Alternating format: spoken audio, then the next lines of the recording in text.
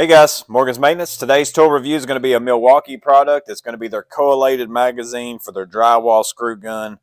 Part number on this is 49200001. Going to run you about 99 bucks. And then it only fits on the Milwaukee M18 fuel drywall gun, and the part number on this gun is 2866-20. I have a review for this, so I'm not going to talk about the drywall gun a lot.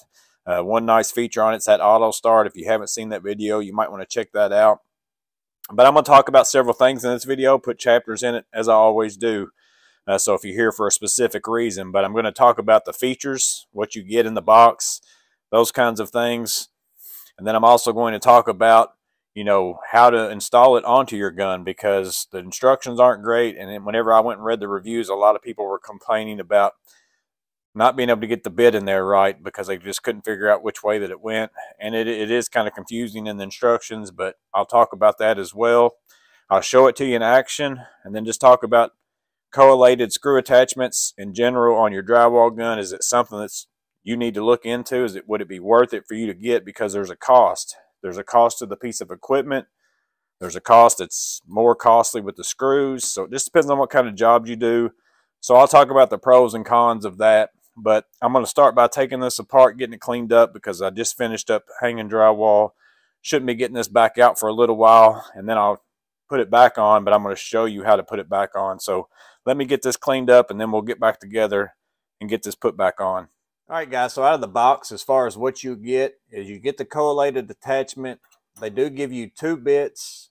This is kind of a downer to me of this Milwaukee one, is that it's 5.8 inch long, kind of proprietary bits of Milwaukee's, I guess you could say, in that you're not going to be able to find any besides these that specifically fit this gun, because most of them are going to be 6 inches for some other brand's gun, which means you've got to buy the Milwaukee product bits to work with this collated attachment, and they don't sell these at my Home Depot.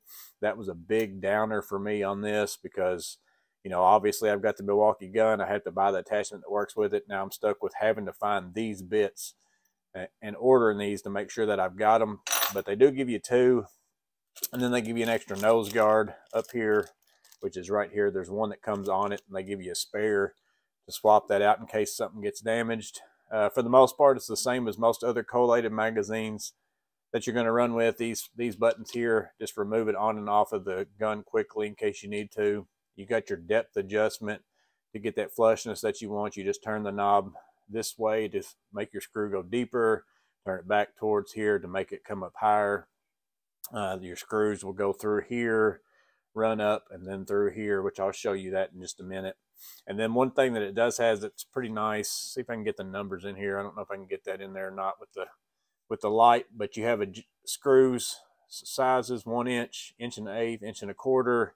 It goes all the way up to 2 inches for screws, and you basically pull this tab here, and it allows you to adjust to the screw size that you're actually working with, so you can get that set.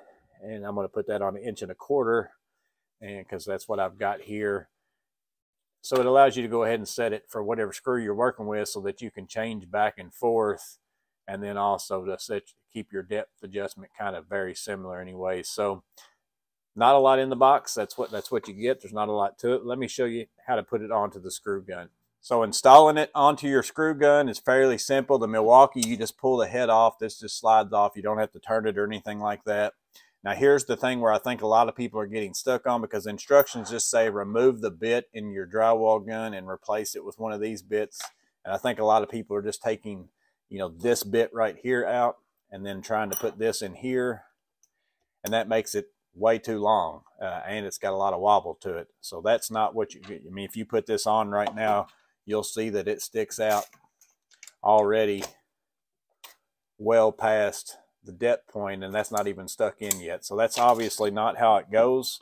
So what you got to do is remove the entire bit holder and the bit. So you got to take out this entire thing right here, and it's very hard to get out. I actually have to take my pair of Cobras and grab it, and then see if I can pull this out around the camera, and then it comes out.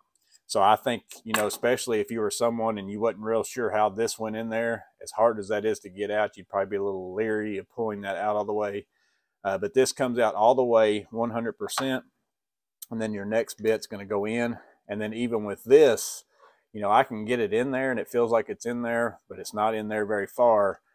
You've got to press it until it gets all the way back in there. The best thing you can do is actually leave it like this, put it against something hard and kind of press on it until you feel it click back in there. But it's in there seated all the way now. And now we just take this, slide it on, press in the black buttons on both sides, and it will click back in there. So pretty simple. Now you can see as I move that, the bit is towards the end as I'm pushing that back in all the way, which I've got it set on 1 1/4 inch, and I've been using it, so the depth should be kind of close. Then to load the screws, it's a matter of just sliding them in the slot here, coming up into here. There's another slot up here on the head, and you can hear it click. And what you want to do is get your screw in that position right there with the click, because once I press this in, it's going to move that screw up into position. That's going to be the screw that's going to go in. You don't want to load one all the way up in there because it's going to come through. It's just going to be a screw that you're going to miss. So that's where you want to load your screw to. And then there you go. So I have this many screws on a strip that I can run without sticking my hand into a bag, without fumbling to get them lined up on a bit, all those things. But that is how you install that. So now let's talk about kind of the advantages of it and show it to you in practice. So the obvious advantage to this is speed. The fact that I'm not going to have to take my hand, put it into a pouch, pull out each one of these screws, put them on a bit, line it up, get it put in without dropping a bunch of them, all those things. Now you can get really good at that and get fast at that and speed up your time and get better at that, but it's still not ever going to be as fast as what you can do this, because this is just pretty much amazing whenever you're out in this field especially. So that's the advantage to this. You can get this on. I'm going to put it on the auto start. Get that turned on to where I don't have to pull the trigger any. And I'm going to see how well I can do this around the camera. But I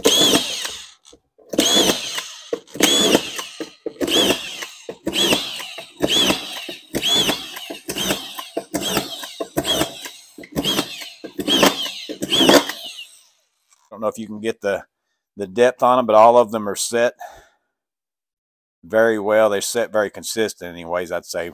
You know, the depth gauge adjustment on this, in my opinion, works extremely well. I set it once and went through 2 boxes of screws like this, or 2 jars, whatever you want to call this, buckets.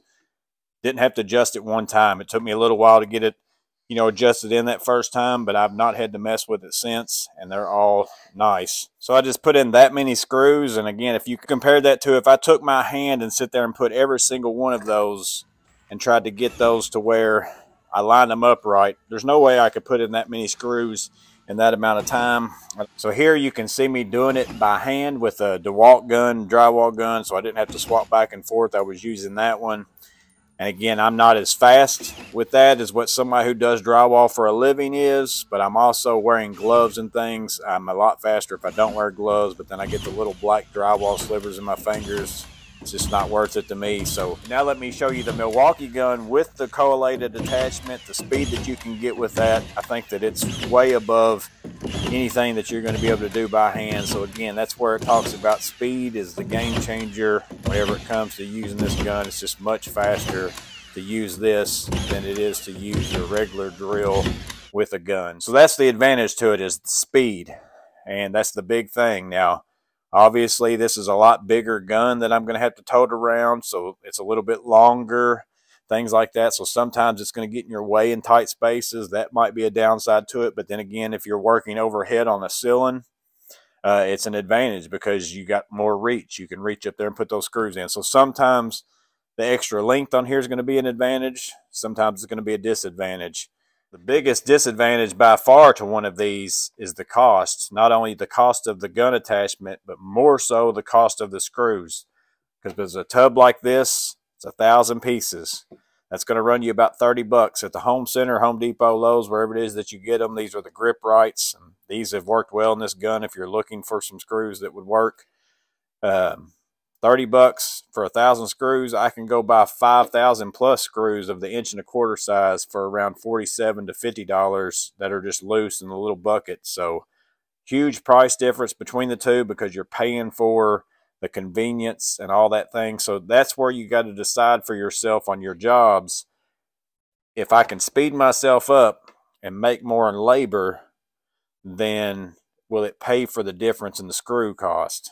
Or you have to bid it in the first place. So if you're going to bid a job, you need to know ahead of time my screws are going to cost me more money if I want to do it this route, and put that into your bid. But that's the big difference. That's something that you've got to decide for yourself. You know, if you're going to go and hang just one board of drywall, it's probably not worth getting this out and attaching it to your gun unless you just leave it on there all the time. It's probably not worth paying the premium for price because you're only looking at, you know, a few minutes worth of putting screws in individually instead of spending a whole day, you know, putting them in like this, where it would take you a day and a half the other way, or whatever it might be. So that's what you got to look at. What size job you have. Is it worth it to do this? And an advantage is also, like I said, just screwing out in the field, out in the open. One disadvantage of one of these, but that's also a disadvantage of this drywall gun with the regular head on it, is getting into corners. It's hard to get into corners with this, even though this one does have a tapered head on it to kind of help you get into corners a little bit.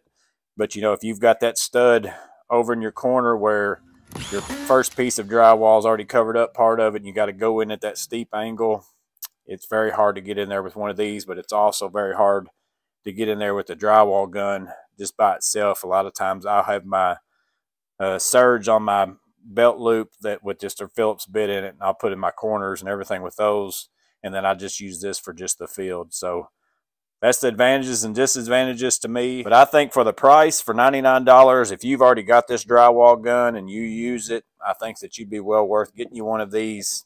And then again, you just got to factor in the cost of the screws when you're out bidding jobs, because I guarantee you this at least knocks my time down by a third, and if not a half if you're doing a bunch of drywall. Because again, just not having to fumble around with screws, and more than anything, it's just faster because you're not, you take out the whole person loading a screw onto a bit. And again, some people can probably do it, that do it for a living 100% of the time. I'm not a drywall guy all the time. I've seen some people who can probably load screws on there just as fast as what this gun can do. And if you can do that, then you've got it, and you don't even need this. But, you know, for those of you out there that want to speed it up, and, you know, you're not quite there because you're not a drywall machine, this might be the thing that you want to look into. The only negative that I really have about it is those bits. The fact that Milwaukee kind of stuck it to us and said, you've got to buy my bits, which is fine by me. But the biggest thing I hate is that they're not in the store. I've got to order them. That's just a big pain, a big nuisance. I don't like having to do that, but it is what it is. I already have this screw gun. But I think if you couple this with that auto start, it's a really good deal, really good outfit. I really like it. Let me know what you think about it. Let me know anybody that has this, if you've been using it, if you have problems with it jamming or anything like that. And if you do have those problems, let us know what screws that you've been using. That way we know to stay away from it. Or if you've tested it over time and you found some screws that don't work well with it, put that down in the comments below. Maybe you've got another brand, and just tell us what you think about the collated screw attachments on your drywall gun in general, because there may be somebody here just trying to decide if they need this, whether they have DeWalt, Milwaukee, Makita, whatever it is. Do they need an attachment for their gun to make it more useful? Just let us know in the comments below if it's something that you bought, but you find yourself not using as much because of the cost of the screws, or because it just is cumbersome, or whatever it might be. Let us know what you think about these attachments down in the comments below. But I hope it was useful in some way. I hope that you got some kind of benefit out of it. But as always, hope you guys stay safe. Have a blessed day, and I'll see you on the next video.